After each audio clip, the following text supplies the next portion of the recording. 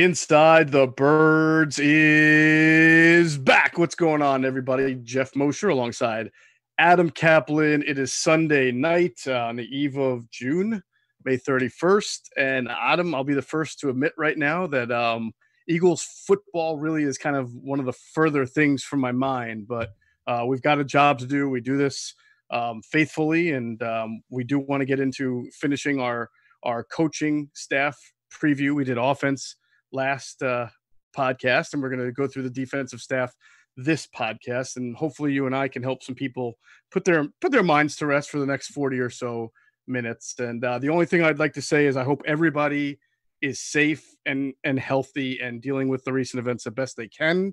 My motto is be heard, be safe, and I'll just leave it at that. Today, we are going to finish up our discussions about the coaching staff and going into the defensive side.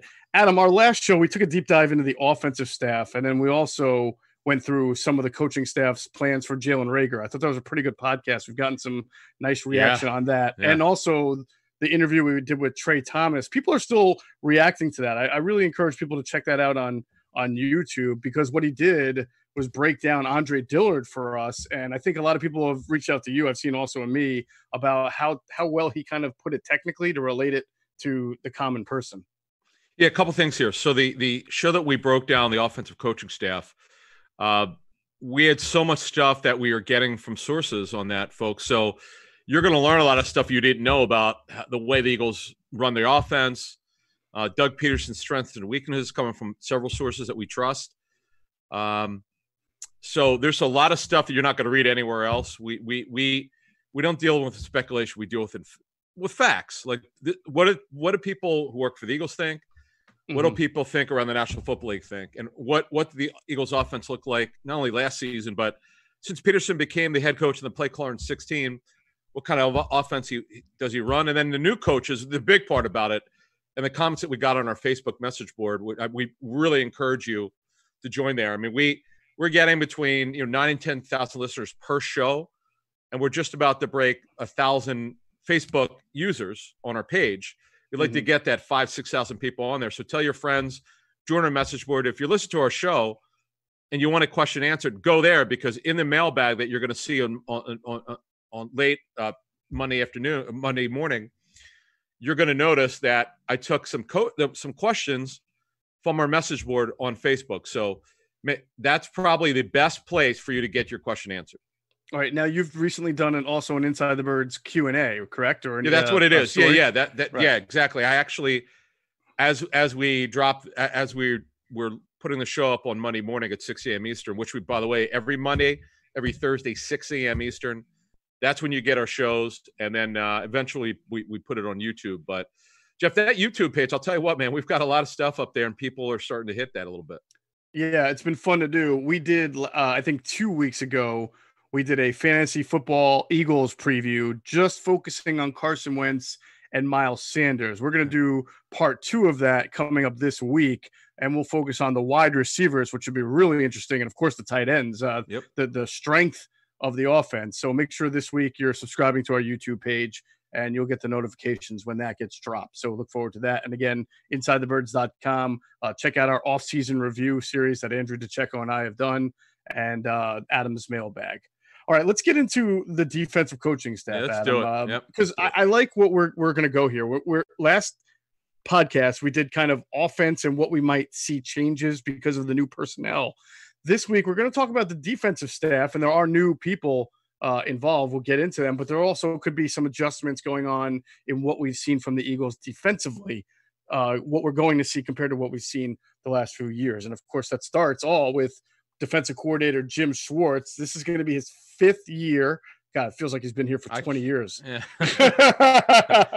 With all the criticism he gets game after game. Yeah, it's interesting. I wasn't in 2016. They look, the Eagles were 7-19, but Schwartz was the one where you go, okay, he's got his side of the ball going on here. And then 2017, it was the opposite. The offense took a major jump. The defense was inconsistent. You saw some good things, especially with the front four. But the one constant, it clearly has been their offense. Offense has clearly outshined their defense, but There's some reasons for that, which we're going to get into. You know, Schwartz, listen, Jeff, Jim Schwartz is a solid football coach. I always use that 10-point scale. He's somewhere, but for me, 7.5 out of 10. Mm-hmm. You can win with him, but there's a reason why he's not a 9, and we're going to get into that. And they've had some changes, by the way. On their front, they've got a new D-line coach, the 4th in 6 years, and then they've also got a new DBs coach. Corey Youngland moved on. He had been their coach for 5 years, and we'll get to him. But let's get with Jim Schwartz, Jeff. Yeah. Strengths and weaknesses. Give me what you got on him, and then I'll give you what I have. Well, when I talk to people around the league and with the team, the one thing that they do believe in Jim, and I talk to people who like Jim, but also think he's flawed or don't like some of the things he does, but will recognize he does things well. Very smart. I think the first thing that you get when you talk to people about Jim is that they will tell you, no doubt about it, he is a very, very smart defensive mind. And what that enables him to do, Adam, is I think he's not relatable the same way Doug is. Doug kind of has that everyman, I'll put my arm around you. But I know Jim is tenacious, and his players really respond to how tenacious he is. We've seen that on the sideline, right, where he gets into it, and the defensive linemen usually are standing next to him, and they're kind of fired up by him. But I will give Jim a lot of credit for this. I think that you can fairly say he has probably done the most with the least amount of talent, especially when you consider linebacker and secondary. The fact that he has, especially over the last 2 years, been able to – this team has made the playoffs, and he's had some really good defensive games, especially at home, when he really he's not had blue chip talent other than Malcolm Jenkins in the secondary, and then none at linebacker, really blue chip talent. There's some impressiveness in there. He gets his guys to play for him. Yeah, look, over the years, he's had Jordan Hicks.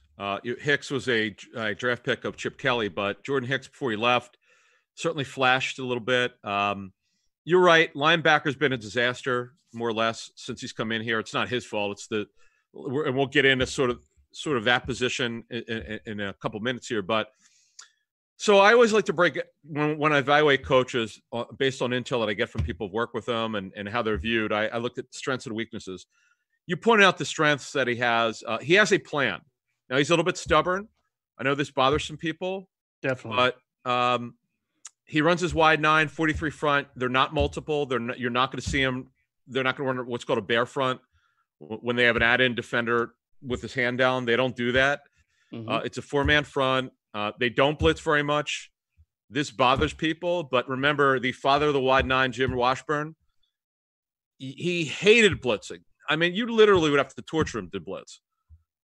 Schwartz is the same way. He doesn't believe in it. He does it when he has to. The thing about Schwartz that I like is he knows who he is.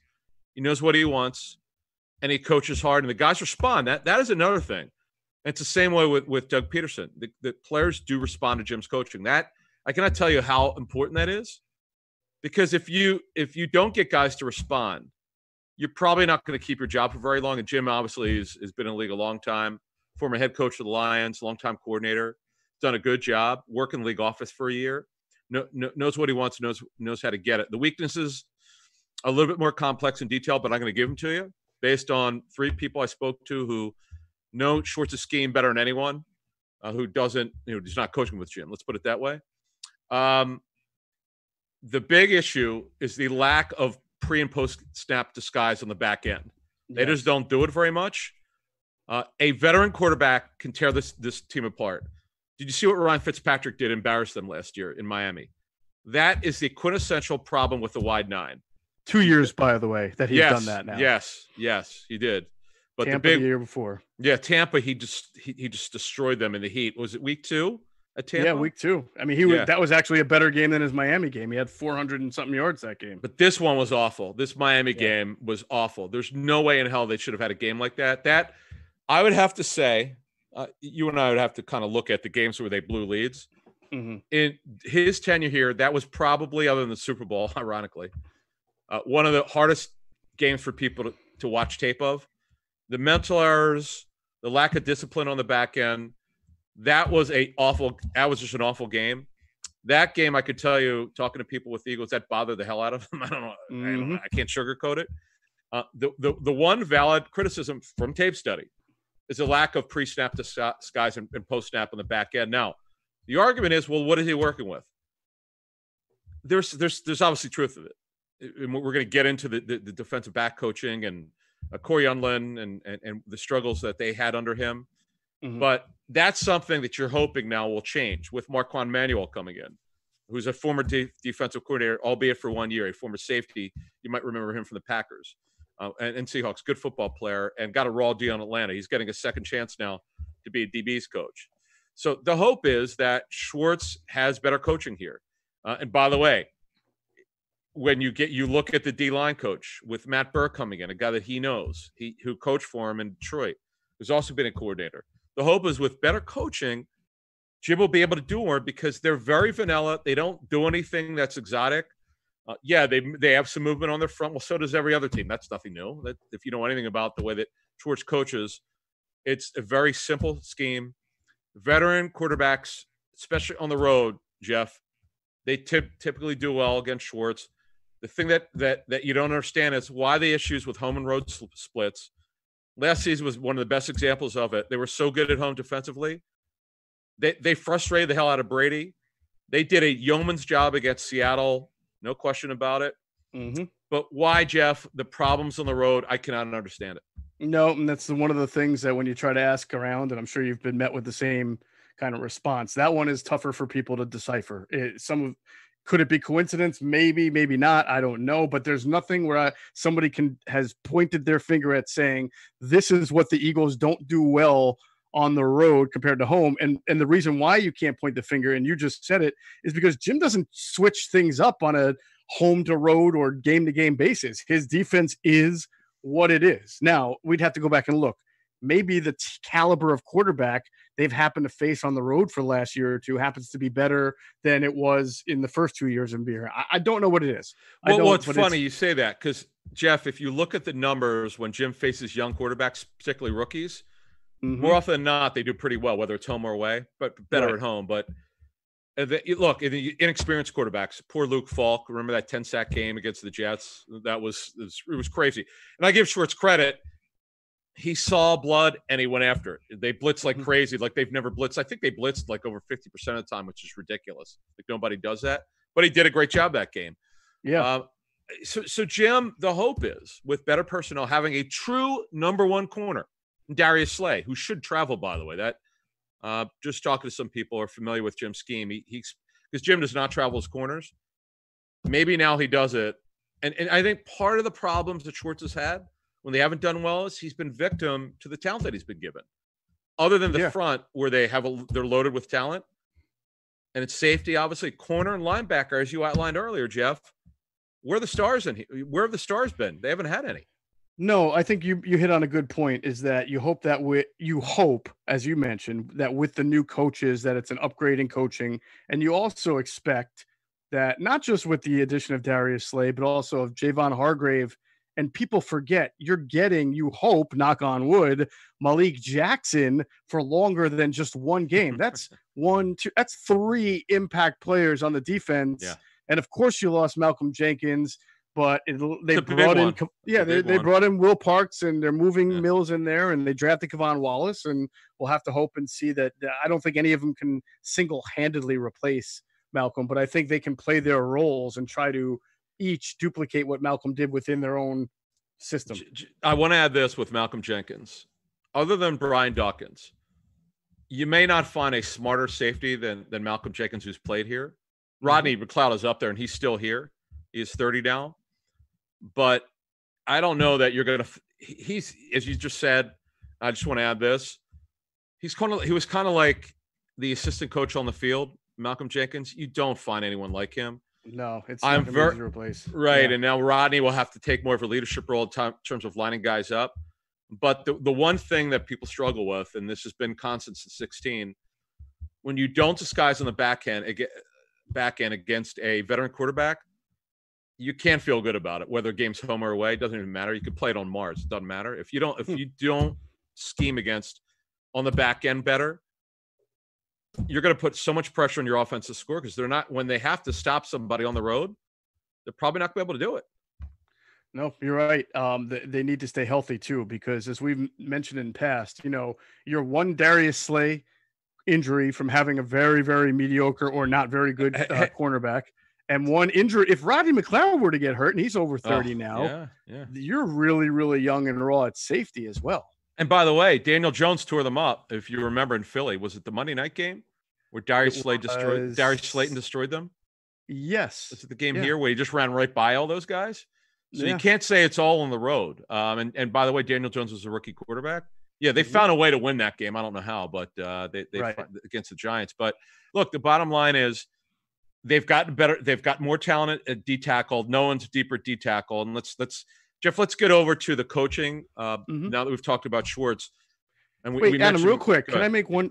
Can I just? Sure, I wonder one thing about Schwartz. Yeah, I wonder if, because again, we have not seen him have a player of Darius Slay's capability in the secondary. I do wonder if that addition of that and the two linemen coming back, if we see a little bit more creativity that you're mentioning, whether it's movement or just a little bit more blitzing. I don't expect him to turn into Todd Bowles overnight. Todd Bowles is one of the league's most notorious blitzers. I just wonder if with better personnel and coaching, if he'll be a little bit more daring when the time comes to be daring. That's what I was saying. Well, not blitzing, but from disguise-wise. You now have Nickel Coleman. You've got McLeod coming back. You've got Jalen Mills now. He's going to be a hybrid player.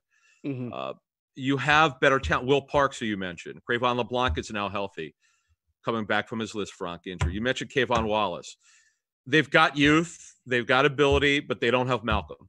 And the one thing I do want to add before we get to Matt Burke here is the amount of mental errors from Ronald Darby and some of the other guys, Sidney Jones and Rasul Douglas.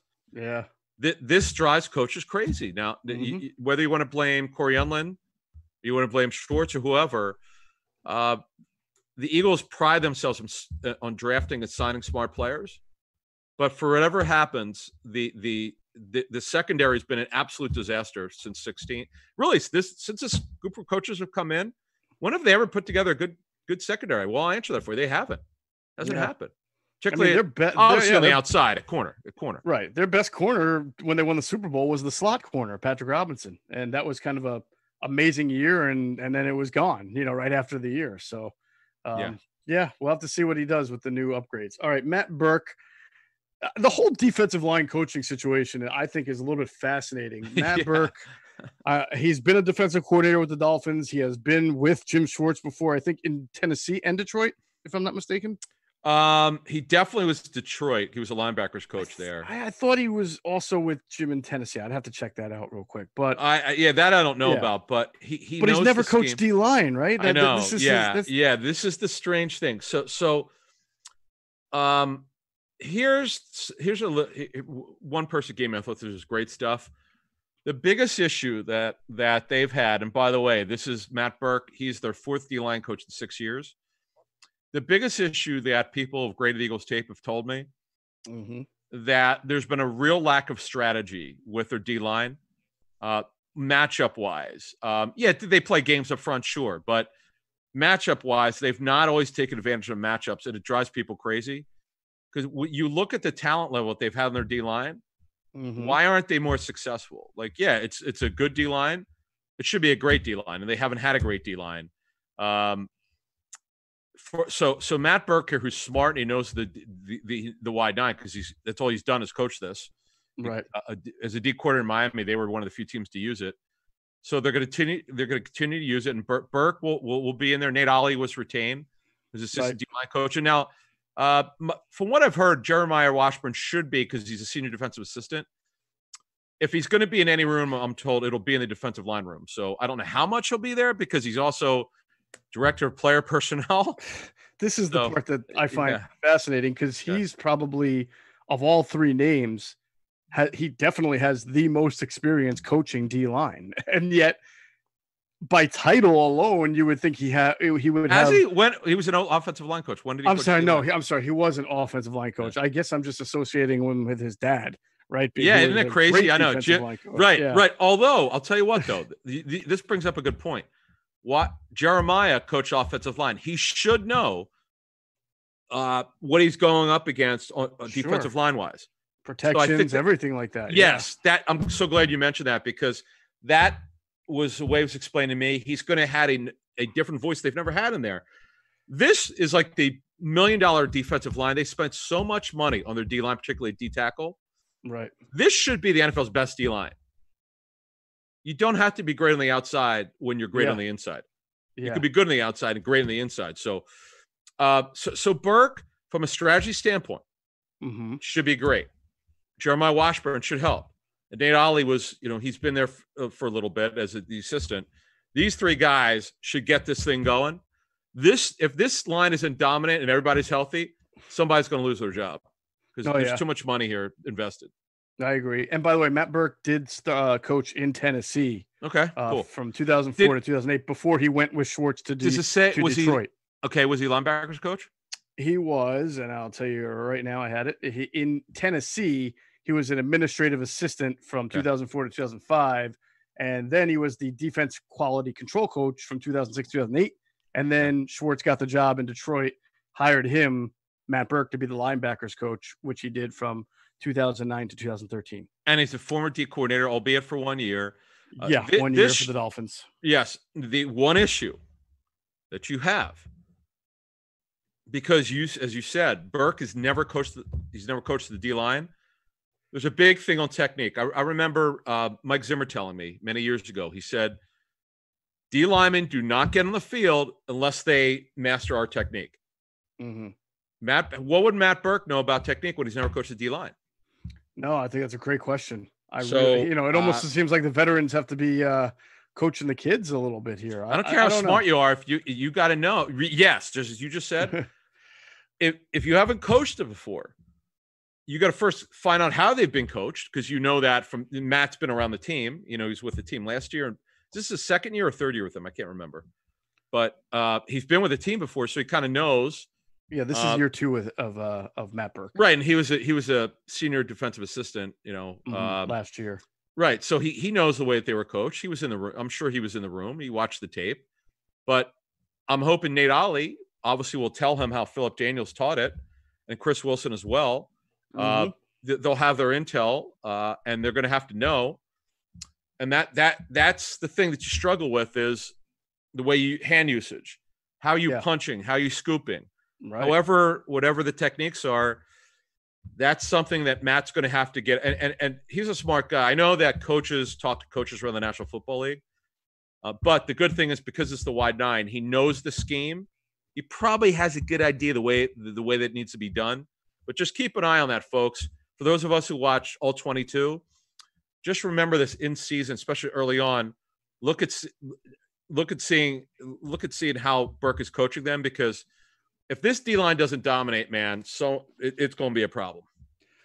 Yeah, the more I think of it, Adam, you might consider Nate Ollie the most important assistant coach on the team, because he is the assistant D line coach, and he's actually coached the D line before. And as you mentioned, he may be really relied upon to be teaching technique more so than even the actual position coach and Matt Burke.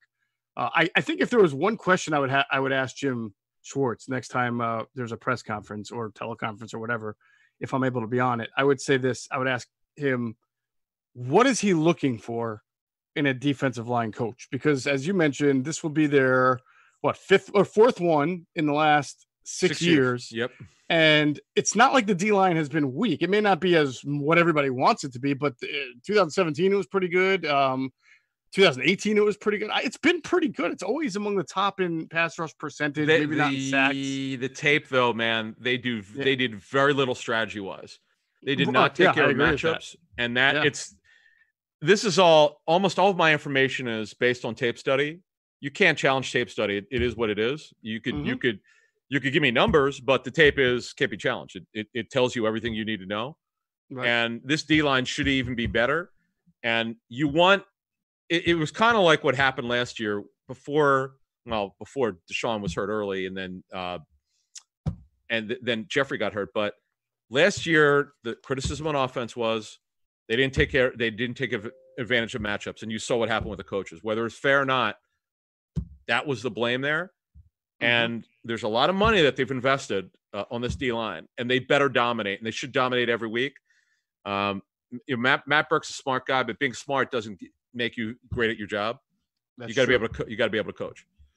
All right, let's get into linebacking coach, secondary coach. We'll get into that first, Adam. I got breaking news. DraftKings Sportsbook, yes, that DraftKings is now offering a mobile casino in Pennsylvania. DraftKings Sportsbook and Casino offers an endless amount of casino games to play, all from the comfort and safety of your home. And right now, all first-time casino players can play up to $200 risk-free for the first 24 hours of casino play. Go to the DraftKings Sportsbook app right now and find the casino games app in the or the casino games in the top navigation bar to start playing. Options, you want options. Choose from slots, blackjacks, roulette, table games, live dealers, and more. DraftKings Sportsbook and Casino is a legal, safe, and secure gaming app. You can deposit and withdraw your money at your convenience. Plus, DraftKings Sportsbook and Casino is offering special promotions every day. So be sure to check the app daily. So download the DraftKings Sportsbook and Casino app now and use the promo code ITB to play risk-free up to $200 at casino games for your first 24 hours. That's promo code ITB to play risk-free up to $200 for your first 24 hours of casino play on DraftKings Sportsbook and Casino. Must be 21 or older, Pennsylvania only, in partnership with Hollywood Casino and Penn National Racecourse. Restrictions apply. See DraftKings.com/sportsbook for details. Gambling problem, call 1-800-GAMBLER. All right. Let us talk about the linebackers coach, because there's been a lot of change at linebacker, Adam, with names, but still the same guy. Ken Flajole is the linebackers coach. Here's what I find is interesting. Ken's been a defensive coordinator before. Matt Burke's been a defensive coordinator. Marquand Manuel, who's now the secondaries coach, has been a defensive coordinator. So you have a former D coordinator at every single position coach position. It's pretty good. Yeah, it is. Look, Ken is a disciplinarian. He likes guys who could execute mentally. The reason why Nate Gary is one of his favorite players, sort of like teacher's pet, as one team source said to me, I kind of laughed at that one, because he executes what he's told to do. We could talk all we want. He's not very good, or he's not good enough. I use a line that coaches use all the time. He's the kind of guy that we're always looking to replace but can't. Reasons are maybe they're not the guys you have in your roster aren't good enough to beat him out, which is not is not good. But the fact of the matter is, look, it's been a good 5th round pick, whether you like it or not. He was part of the Super Bowl team, didn't play very much, but he's been starting for a while. I would say this on Flajole. You definitely could criticize him and say, okay, who have you really developed? The successes, Jordan Hicks was drafted a year before he got there. Jordan Hicks did well when he was healthy under Flajole. Kamut Grugier-Hill definitely was a good story. He definitely developed. There's no question. That was a great waiver claim by the Eagles coming from the Patriots. And Najee Good, I put him on the list only because he was there forever. I think he was there for 5 years on and off the roster. He was a good backup for them. But the thing is, Geoff, they only have drafted 4 linebackers in 5 years. By the way, 2 of them came in this year's draft. They just have not addressed the position very much. No, and we talk about emphasis and de-emphasis on certain positions. I don't even know how to judge Ken, because again, they haven't given him great talent. I feel like he's kind of the hidden guy on the coaching staff, not talked about a lot. Certainly not as much pressure. I mean, on our show he has been. On ours, yeah. But I mean, we were pretty strong last year. Yeah. If you ask fans who they, have a gripe with most outside of Jim Schwartz, it's usually Corey Unlin, because the cornerbacks have not played well. It's usually the defensive line's not getting enough. So you don't hear a lot about Ken. Do you know how many teams he's worked for, Adam? How many NFL teams? I know Carolina D coordinator, Cleveland. He was linebackers coach at Carolina. He was D coordinator with St. Louis. Okay, Rams under Spags. Yes. That's probably how Peterson knows him. But I don't know. How many teams? I believe 6. Wow. He's worked with Green Bay, Seattle, Carolina, St. Louis, New Orleans. Oh, wait, Cleveland, Philly. So that's 7 different New Orleans? Teams. God, I didn't remember that. Wow. Yeah, I think he went with Spags there. Because Spags was the head coach of the Rams. He was a D coordinator. Yeah, Spags was the D coordinator for the Saints. It was not good for Spags there. They were brutal. Right. Where did Spags become the head coach? Rams. Right, and that's where Flajole was the defensive coordinator. Okay. Yeah, Flagel, I'm sorry. yeah. So, okay, guys who've not developed. The LJ Fort debacle, that was on Flagel. There's nothing. Here's what I know, okay? LJ Fort was either the best linebacker or second best linebacker in training camp. For the life of me, and by the way, I'm told he had Fort in Cleveland. So he knew the player. Yeah. The bottom line is, Fort never should have been cut. I know he went up. It's just crazy what happened. He goes to Baltimore, signs his he did so well, signed an extension in season. Like, how the hell does that happen? But it never should have been cut. That was a major mistake. Okay, major. That's a little strong. That was a mistake. That was a bad mistake. Right. He would have started. I know he's older, but high character kid. Just a dumb mistake. They should never cut him. Corey Nelson did make it. They didn't pay him a lot of money, Geoff. Very little money that they owe him after they cut him. He didn't even make it. Did he make it to training camp? I believe he was among the. You know how there used to be 2 rounds of cuts? They would have that first round of cuts where you only had to go down to like 75 on the roster. Yeah. Right. So you would cut like 7 or 8 people. I'm pretty sure he was involved in that part of the cuts. It was surprising. Like, he wasn't one of those guys who didn't make it onto the 53 because he was cut the day before. He was literally among the first round of cuts. Right. So yeah, he didn't. They brought him in and probably play weak side linebacker. Never made it. And then Zach Brown. I don't blame him. I don't blame Flagel for this one, because Zach Brown was a knucklehead. I mean, he should have. He opened his mouth. He ran his mouth, and within 24 hours after doing that, they cut him. And he never became playing. He came in very heavy. Which was an issue with him in the past, if I'm not mistaken, right? And by the way, it's the funny, I should say very heavy. He came a little bit heavier than they like. And the funny thing is about Zach Brown, when he came in the league, it was about 229, 230. He coming out of Carolina, he was a little bit, he was too undersized.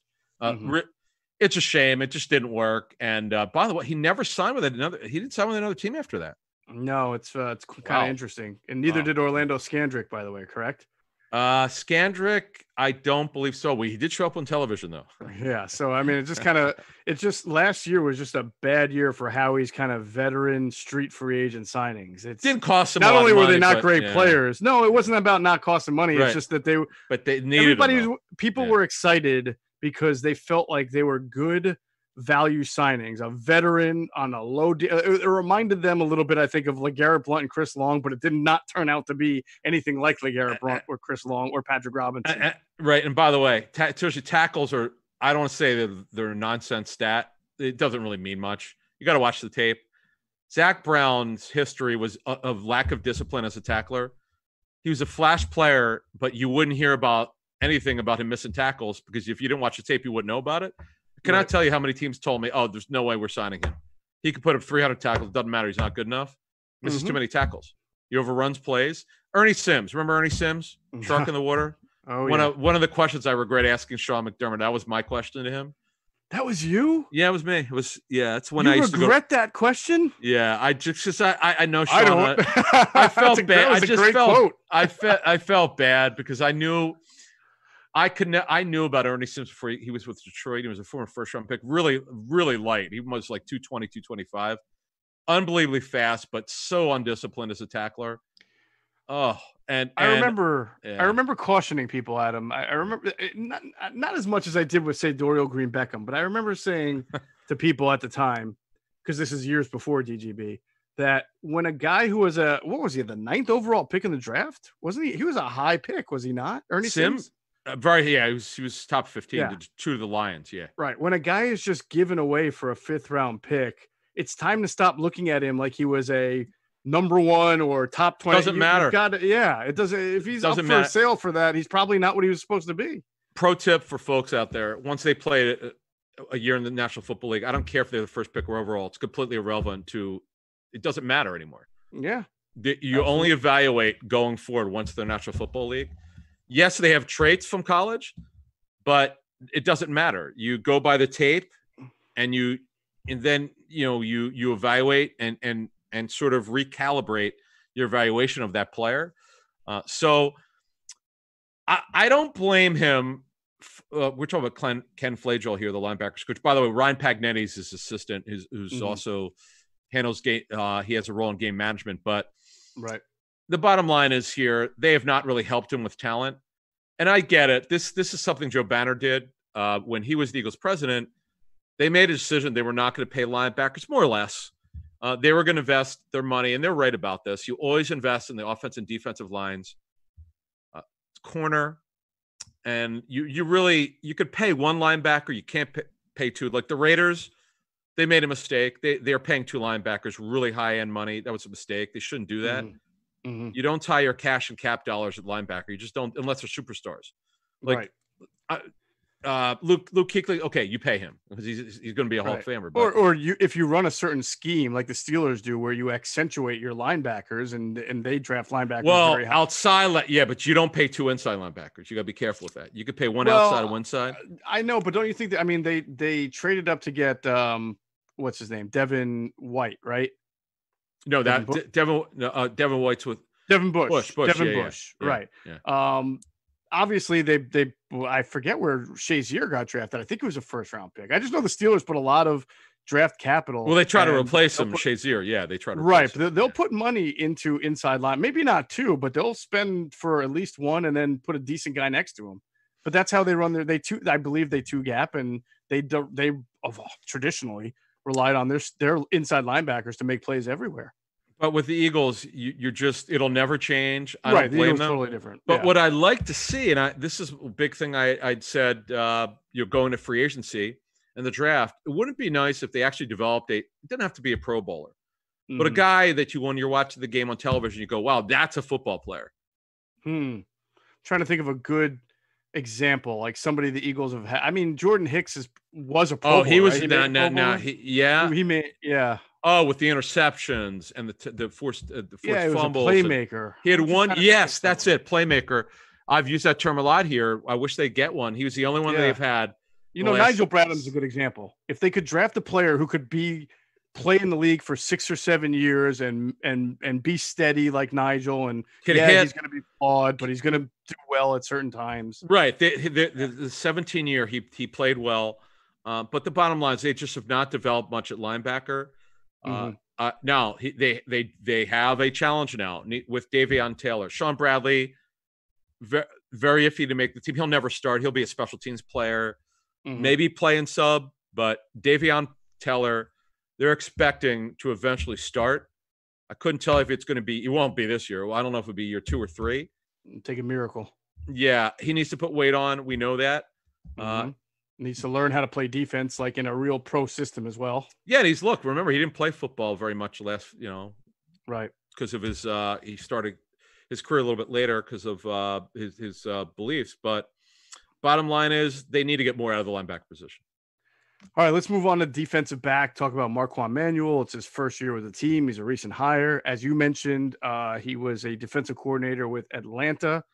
Got fired. Was it midway through last year, Adam, or at the end of the year? I don't know. No. Or was it 2 years ago? 2 years ago. Yeah. Right. Here's what happened. Dan Quinn fired. He made everyone scapegoats. He fired the special teams coach, the DB's coach. He fired, I think, he fired both coordinators. Manuel and the guy went to Alabama, Steve Sarkisian, Sark. Right. Fired Sark. Offensive coordinator, right? Right. And last season, remember, they were getting destroyed. And then what DQ did, Dan Quinn did, he gave Jeff Ulbrich and Raheem Morris the responsibilities to run the defense, co-coordinators. They did a really nice job, and now Raheem's going to run it. But Marquand's a former player, smart guy. He's going to get his chance here to revive his career. Good for the Eagles. They were. And this story here, I know that he was recommended by somebody for the Eagles to take a look at him. He interviewed very well, I'm told, and they hired him. Look, the bottom line is Corey Allen did not do a very good job here in Philly. Good guy, very well liked by everybody you work with. But if you look, I'm going by numbers and by tape.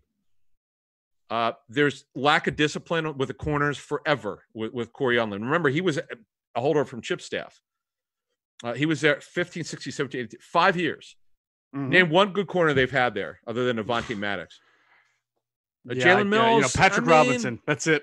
slot corner who they didn't draft, by the way. Right. If you let's look at the corners. Okay, let's look at the corners since 2015, since Unlin was there. Eric Rowe didn't make it. Jim Schwartz didn't want him after year one. They got rid of him after 16. Did it? Was it after 16 or 15? Did they get probably 16? 16. First year? Yeah, 16. Right. That's not a good sign. Ja'Cory Shepard never made it. Randall Evans never made it. Blake Countess they cut. Jalen Mills, now that guy made it. That was a great draft pick, 7th rounder, 16. Sidney Jones has been nothing but a disappointment. Rasul Douglas has been a disappointment, nowhere near the level. Rasul Douglas has been up and down, more down than up. Avonte Maddox has definitely worked. He's on his way to being a good football player. Mm-hmm. You mentioned Patrick Robinson. Leotis McKelvin never made it the 1 year he was hurt. DeAndre Hall, the kid they got from Chicago, he never even played. Ronald Darby was a disappointment.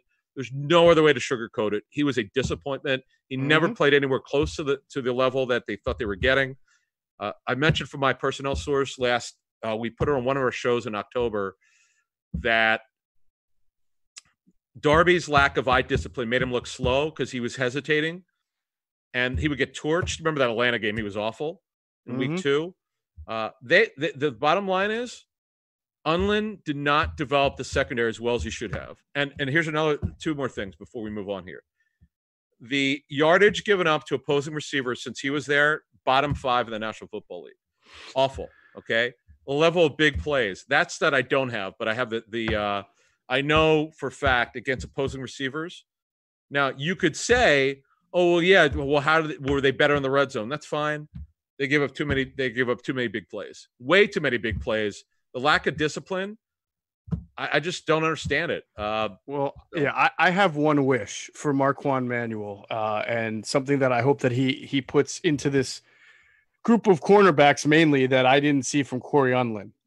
But before I tell you what that one wish is, Adam, I got to pause right now to tell you about our friends at PHLSportsNation.com. Make sure you're checking out their work. They're always enhancing the fan experience with their coverage of the Eagles, the Phillies, the Flyers, the Sixers. Everybody might be coming back soon, so that's good news, and they're going to have great content like they always do. They are for the fans, by the fans. That's their motto. So make sure you're checking out PHLSportsNation.com and all their great content. And we have a couple more sponsors that are going to get a word in right now. All right, Adam, that was a nice little tease I had for what I really want to see out of Marquand Manuel and his imprint, his fingerprint on this cornerbacks crew, right? I think when you talked about the issues of lack of development from the corners under Corey Unlin, the one thing that always stood out to me is the inability of the corners of the Eagles the last few years to play the ball while it's a turnaround. Oh, they don't get play the ball. Yes, good point. That has got to be something that can be coached, taught, drilled, instilled. You know, you and I talk about like Juan Castillo with Trey Thomas in the video about how much of a stickler he was. I know that they have drills. I know that they work on these things, but when something is failing you time and time and time again, it's time to put more work into it. And I really hope if there's one thing I would like to see Marquand Manuel improve with these cornerbacks, it's how they play the ball when it is in the air. Now it's going to be a challenge for this guy because outside of Slay, he's got a bunch of guys who are 5'8" and 5'9", and it's not easy for them to do that, but it's fundamental, man. They've got to do a better job at that. Do you remember in 15, it was Chip Kelly's last year, what you just said was a big problem that year. Their lack of technique. And another problem that they have, and I forgot to mention this, their lack of turnovers, man. They don't force turnovers. Yeah, it's hard to coach that, but I agree with you. It's something that they have to do. But you know what? Now the defenders of Corey Unlin, and one guy specifically who I talked to said, he goes, Philly, the one thing that they need to do is draft better players at corner. And I said, yeah, there's some truth to it, but they thought they did with Sidney Jones. Now, do we blame Unlin for this, or is it a problem with Jones, or is it both? I don't know. I think it's fair to put it on both. You know, I think there's enough evidence of corners who are drafted high like Sidney or middle or low that didn't show you enough. And the guys who we do talk about, as you mentioned, they didn't come from the Eagles. You know, Patrick Robinson played really well. He was drafted by a totally different team. He was a veteran by the time he made it to the Eagles. And then we've had some veteran players who were good at times, like Ronald Darby, who came to the Eagles and seemed to either regress or not play as well as they should have. So I don't know what that entails. I don't know what that means. He's now the defensive coordinator in Detroit, right? With Matt Patricia? Yeah. And one thing, I don't know if this had anything to do with it, but I know there were some people who were concerned that Burke would leave with Unlin. to go to Detroit. So maybe that's why they promoted Burke. But look, Corey Unlin is a sound coach. I've talked to guys who've played for him and guys who've worked with him. All like Corey, but the numbers are what they are. The tape is what it is. It's just not good enough. You hate to point the finger because you don't. We outlined they haven't been super talented at corner, and Russell Douglas, who we mentioned in passing, he's a guy that's flashed but never consistent. And he got benched. But you just if you take an overview. If we're being fair here, you go, where's the development other than really Mills and Maddox? Right. No, it's a fair question. I agree. By the way, what former Eagles cornerback, Adam, played in the same secondary as Marquand Manuel at Florida? Former Eagles safety? Former Eagles defensive back. Could be a cornerback, could be a safety. He played alongside Marquand Manuel at the University of Florida in the secondary. I'm just trying Florida. Give me the initial of the first name. Well, that's a giveaway. L. Lito Shepard. Lito, that's right. Lito Shepard and Marquand Manuel. By the way, it is Lito. I only know that because Lito told me that. Lito is the best. Nice guy. Yeah, nice guy. I wish everybody could just talk to Lito. He has unbelievable stories. and I got to be honest with you. You mentioned Lito Shepard, obviously, and Sheldon Brown, who were terrific tandem. That's really the last time they had a quality backfield and corner. Outside corner, no doubt. Look, maybe it's a lack of talent. Maybe I'm being too hard on Unlin. But the fact of the matter is the numbers are what they are. The tape is what it is. It's never been good enough. I know they won a Super Bowl. I get that. But their offense is incredible. Can we admit, though, that it's also a little bit organizational? Like, this goes beyond Unlin. You just mentioned that Lito and Sheldon were, the last really good cornerback tandem the Eagles have had. Well, that was over in 2006 or 7. I mean, and then it was on to Nnamdi and DRC, and then there were many guys drafted. Jack Ikeguanu, Curtis Marsh, Trevard Lindley. Who else is in there? You got them all, man. Eric Rowe. So, I mean, some of this has to fall on the front office as well. By the way, they never should have traded Eric Rowe. That was a mistake. I didn't like that. Schwartz didn't want him. Schwartz didn't want him. I don't know. That one, and he's made himself into it. He's a safety now, but he played again. The funny thing is, Eagles picked on him in the Super Bowl. They did. Although I gotta say, I mean, Alshon made it a tremendous catch over him. It wasn't like he burned him by 10 yards. But But the list goes. I mean, there are other corners that I'm just not thinking about. But what did we just name? Like 5 or 6 corners that they drafted somewhere in the first, second, or third. And they paid for it. I remember you pointing this out. We discussed this last year, and you pointed it out. I think you must have had the list prepared. You went over them the last 10 years, and I'm like, wow, it's like a who's who of scrubs. Who's never made it. Like, some guys are talented. Ike Iguano, they never should have drafted. Another story for that we'll say that could be a whole show on that one. But and by the way, Tim Houck remains as their safeties coach. Tim was the guy, folks, for the younger generation, guys in their 30s or 20s. Tim Houck was like, there was a time in Andy Reid early in the 2000s where it was like Dorsey Levens, Tim Houck, Jeff Thomason, all these ex-Packers or journeyman players that Andy had an affection for. They'd just come in and play because they needed somebody to fit. Chris Warren, I don't know if you remember, Chris Warren came in here, although he didn't play for Andy and he was there in Green Bay. But they would sign guys that literally had very little left. But Tim Houck was that guy. He kept coming back, and Tim's there. Look, the safeties have never been the problem. No, they've been the performers, the smart guys, and the high character guys. They've got so much mileage under Jim Schwartz. They've been so good at safety. I just don't get the cornerback stuff. And this year, Marquand Manuel, if he's going to come back in year 2, the corner's got to play better, man. They don't got to play like top 10. Just play average foot. Can you play average football? Yeah, that would be nice. I feel like you were secretly asking for the list to be reprised here, so I can give it to you. I can go through some great names. Please do. Go. Right. I love these. 2005, second round. Fourth round. Sean Considine. He's a safety. Out of Iowa. He got hurt. Yeah, he got hurt. 2004, third round. Matt Ware. Safety. He played. He got moved to safety. Remember, he went to the Cardinals. Moved to safety. Right. Yeah. Yeah. He played 95 games in his career, but he was. I mean, it was a third round pick. It didn't. He didn't. They got a little mileage, but not very much. Never started a game, so he was mainly a special teams guy. player. Yeah, that was. Yeah. 2006, 5th round, Olympic skier Jeremy Bloom. Well, he was a wide receiver, but yeah, that was a mess. Yeah, but he played both in college, right? He was a D-back and a wide receiver. They drafted him to return and be a slot receiver. He never made it. Yeah. Right. Do you remember?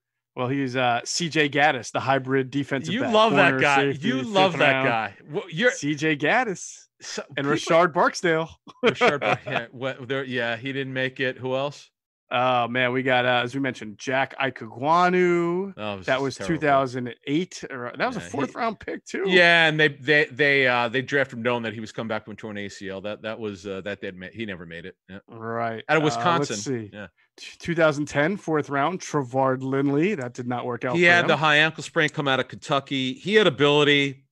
Another guy they missed on. Yeah, you're right. 2011, the next year, 3rd round. Again, that's an important pick. Curtis Marsh. Zero career starts. I was just gonna say he was a big time athlete, a former receiver, I think, at Utah. No, former running back. He transferred from running back to cornerback at Utah State. Utah State. Okay. I still remember Andy Reid. People love listening. People defending, kind of saying that Curtis is a good pick because he played in the at that point that was the Mountain West, I believe, for Utah State. He was an athlete, but not because of that area. and in the Mountain West, all they do is throw the ball. They throw the ball all the time. So he had so many reps that he was going to come into the NFL and be prepared. It was bad. He was an athlete, but not a player. Yep. Who else? The often forgotten. Now this pick worked. I forgot it. I should give it this 4th round, 2012. Brandon Boykin. Now he didn't have longevity, but he certainly played well. Oh, he was a great story. He was their slot corner for a bit, and then he got hurt. He kept getting hurt. Yep. Brandon Boykin, and then Brandon was in the American Flag Football League with me. He was Brandon is a nice guy. It's a shame that was a good pick. That it is that he, as you said, he didn't have the long lasting career, but he was a good player. On that one. Yeah. Good slot. Injuries hurt him. Right. 2014, I believe he was drafted first as a corner, and that's Jalen Watkins. No one at 13. No, that was such a good draft too. Lane Johnson. 13 was Lane Johnson, Zach Ertz, Benny Logan. Might be Hall of Famers. Yeah. Oh God, yeah.